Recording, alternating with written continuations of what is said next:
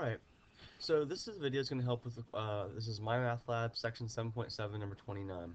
Um, with the quadratic formula, we have a special scenario where if we're given what's called standard form, and standard form is where I have a coefficient in front of the x squared, I have a coefficient in front of the x, and I have a constant c, and the equation is all set equal to 0, or essentially, everything is on the left-hand side, or everything's on one side, and the equation's set equal to 0, then I'm able to pull out some quantities, and those quantities are a, which is the coefficient out in front of x squared, which is 5, b, which is the coefficient out in front of x, which in this case we'll keep the negative sign and call that negative 7, and c, which is the constant coefficient, the one that stands by itself at the end. In this case it would be negative 3.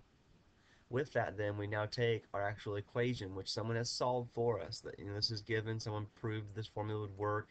It allows us to factor, basically, and find the values of x. There would be two of them in this case. Two values of x, so that this function will be equal to 0. Which essentially means that if I graph this function, it would help me figure out where my function crosses the x-axis. So start plugging that stuff in. This is a plug and chug problem at this point. So I start off and I have negative b. Well, I put the negative sign. It so happens that my b that I'm plugging in is negative 7. So it makes two negative signs right there. Plus or minus, and we'll talk about that later. That could be where our error is coming in. The square root of negative b quantity squared minus 4 times a times c. All of that over 2 times a. So now I start simplifying this. Let's start with the numerator at first. We come across, so a negative and a negative give me a positive, plus or minus the square root.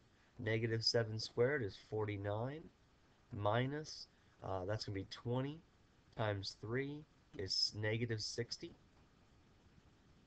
all over 10. Keep on going here. Simplify another step. 7 plus or minus the square root. Two negatives. When I'm subtracting two negatives, I actually add. So I'm going to get 109 over 10. Now it really depends. I'm not sure where the calculator left. I'm sorry, where the computer left this answer. But at this point, basically what we have to realize is that we have 7 plus the square root of 109 over 10, and we have 7 minus the square root of 109 over 10.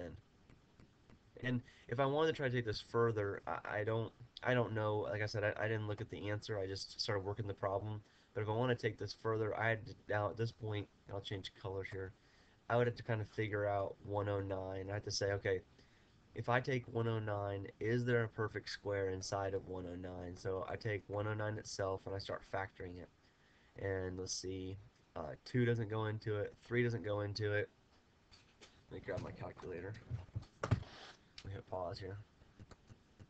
And it appears that 109 is actually prime, so its only factors are 1 in itself. So my final answer is right here.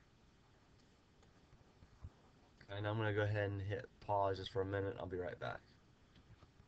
It came to me to realize that it might be plugging in was out of trouble too. So keep in mind that when you are plugging it in, you should look something like this. I'm actually going to go ahead and go back and delete one and show you how I plugged it in.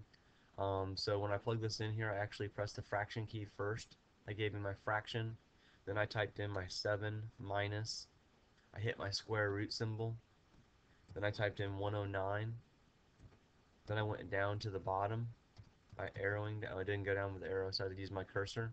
Click in the bottom box and type in my 10.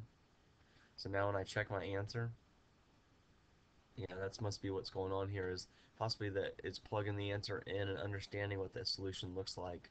And my, the videos that I have up to this point, if you've looked at any, they don't necessarily work the problem out that way. They put it out maybe in decimal or just leave it as a plus or minus. So the computer definitely wants you to put it into this form right here, using the buttons on the side. Please let me know if you need any more assistance.